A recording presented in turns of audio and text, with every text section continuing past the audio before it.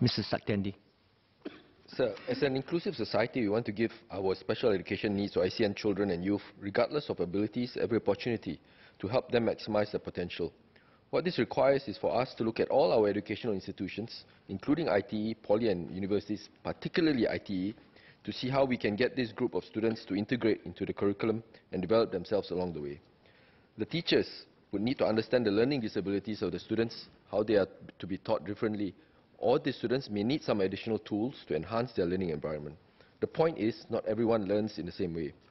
I would like to ask the Minister, how are we preparing ourselves to provide this group with the educational needs they require, particularly in the ITE? Our educational institutions, such as the ITE, sufficiently prepared, not only from the infrastructure point, but equally important with the IHL and ITE teachers who are trained to engage these students? How many teachers do we have who are trained to cope with the learning needs of these ITE students? How are our institutions of higher learning being prepped to take in these students? And how do we ensure that internship for SEN students in the ITEs, for example, are sufficiently appropriate so that they would not be disadvantaged when they go out into the market to seek opportunities? Thanks.